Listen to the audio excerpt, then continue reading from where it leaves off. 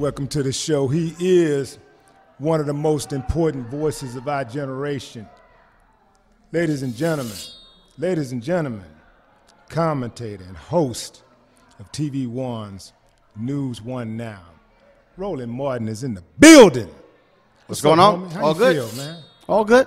Man, I've been trying to get this dude on the show forever. I mean, this man right here got to be busier than the president, man. Well, actually, the current president doesn't do much work. Well, I wasn't talking about that. Okay, I mean, I wasn't even talking about him. I'm still thinking about Barack. just 2 weeks in, he already playing golf, and all he did was complain and bitch about President Obama playing golf. Exactly. And I'm like, 2 weeks in, you already playing golf down in Florida. But first of all, I just call that dude in the White House. Right. Exactly, because he's not my president, man. Well, he's a joke. He's a joke. I mean, so he talked. I love how he always criticized Hillary Clinton during the campaign, talking about how he just has so much energy. Right. But yet when he acted a fool with the Australian Prime Minister and hung the phone up, they try to come out and say, well, you know, he was tired. Tired? Right. You ain't do nothing. You tired? Man, how does that happen, man? How did we allow this to happen, man? Like this, I mean. The Republican Party, they had to have somebody that was more intelligent, somebody that could speak they did. above a fourth grade level. But you got to remember, there were about 9 or 10 governors who ran. Right. The problem, here's the deal. This is the deal. So when you have 16 people, you don't need 50%. All you need is 30%. Because when you're running against that many people, you pick up 30%, you can win a primary. And so this dude played by no rules.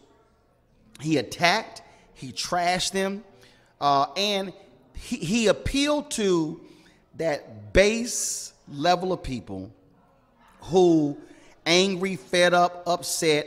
He was so vulgar, fine with it. And even think about it. One of his first attacks was on Senator John McCain, who's a POW, and they didn't care.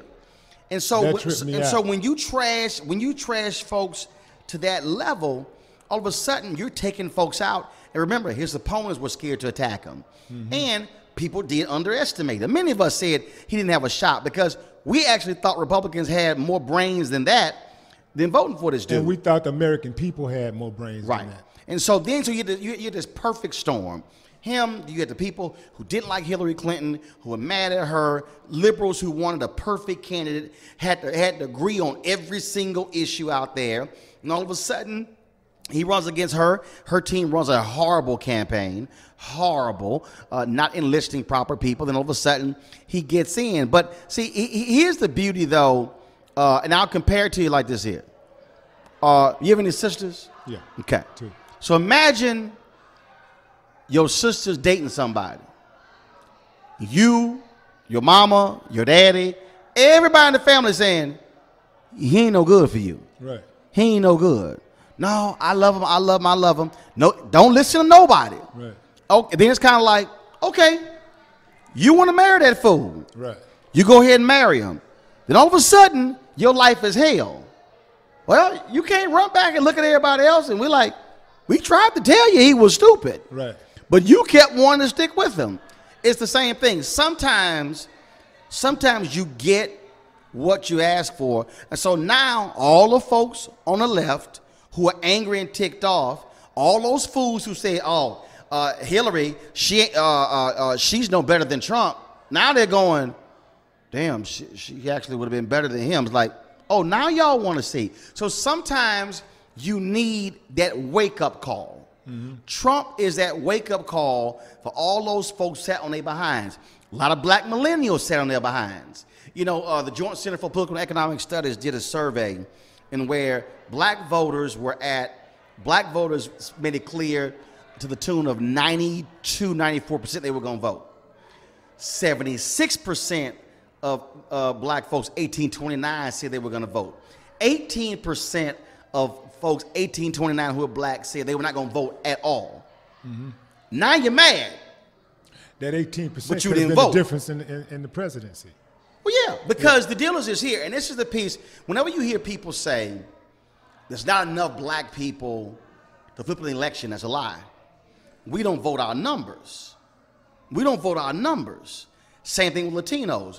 You have 2.1 million eligible but unregistered Latinos in Texas. Mm-hmm. If you got 30% of the unregistered but eligible Latinos in Texas, if you got 30% of them to register and vote, just 30%, forget the other 2/3, that's by 700,000. If you look at the elections in Texas, the difference is anywhere from 250 to 300,000 votes. So if you do a 70-30 split of 700,000, you're talking about 490,000 votes. You could actually win. You can beat Republicans in that effort. And so when you vote your numbers, and that's the problem. See, what we have to say is we don't care what white folks do. We're going to vote our numbers. Right. We're not going to leave our power sitting at home. You vote your numbers, you can anticipate that they're not going to vote their numbers. Mm-hmm. You can actually win elections. And so now it's a wake-up call. The Women's March, then you had the refugee, the Muslim ban march. I mean, everywhere he goes, he was in Mar-a-Lago, his second, third weekend, boom, protests followed. Now folks are realizing, yeah, you're going to have resistance every day for the next 4 years. I'm resisting my ass off. I already told everybody, man, Donald Trump is never getting my support. I'm going to treat him just like he treated Barack Obama. I'm going to give him the most disrespect I can muster from my soul. I am going to disrespect them at every turn. He ain't getting nothing because all of a sudden he gets in office and everybody's saying, forget about it, y'all crybabies. Saying give him a chance, leave it alone, give him a chance, let's unite. But what was all this uniting and getting together and forgetting about it when Barack was in office and they attacked Barack for eight straight years, even before he got in office, when they saw it was possible that he could get there, they started going in well, on my issue when it comes to, so like for instance, when Jim Brown, Ray Lewis, Steve Harvey, Martin Luther King III, when all of these different folks met with Trump. Mm-hmm. And then you had this blowback. I made clear the blowback wasn't because, the blowback was not because they met with them. Is what you said and articulated when you came out of the meeting. Right. And I said this on my show. If I met with Trump, right, and when the meeting was over, the media would say, what happened? I said, well, first and foremost, I looked him in his eye and I said, when are you going to apologize to American people for being the birther in chief, for lying on President Barack Obama and his birth certificate? Did you personally apologize to President Obama? That was the first question I asked him.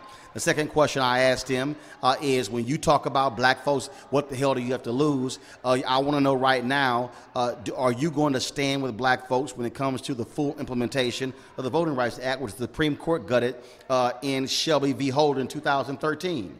Are you going to call out North Carolina Republicans for the massive voter suppression? You've been lying about all this voter fraud, 3 to 5 million votes. Where's your proof? See, I'm going to come out and I'm going to lay out all the stuff that I said, and black folks are going to be like, see, that's what I'm talking about right there. See, I'm not going to come out and say, oh, it was great, he was congenial, it was nice. Yeah, and right. No. That's what tripped me out about him, about a lot of them that came out. It seemed like they were just happy to be invited to the White House, or not the White House, but to his house. To a meeting. You have to have an agenda. Yeah. For me, is you walk in, what's your agenda? I'm walking to the meeting saying, during the campaign, Hillary Clinton pledged $25 billion to HBCUs. What's your HBCU plan? Right. I want to know what's your plan when it comes to African-American businesses being able to get small business loans. I want to know what's your plan when it comes to, you keep saying black unemployment. Okay, what is your existing plan? Okay, you talk about opportunities. What opportunities? Give me hardcore numbers that you provided for black firms when it came to your buildings and construction. How many folks, who did you help out? Was it 20, 30, 40%? And what were those companies? You talk about creating jobs. Did you create any jobs programs for African Americans when it came to your construction companies? Please show me the proof. Right. See, I'm not going to accept just your general sort of BS. No. I'm going to challenge you with very specific information, and you're going to have to give me your plan, your policy, not some generic, oh, I want to do something about the problem. Right. It's not going to work. You're checking out Willie D Live.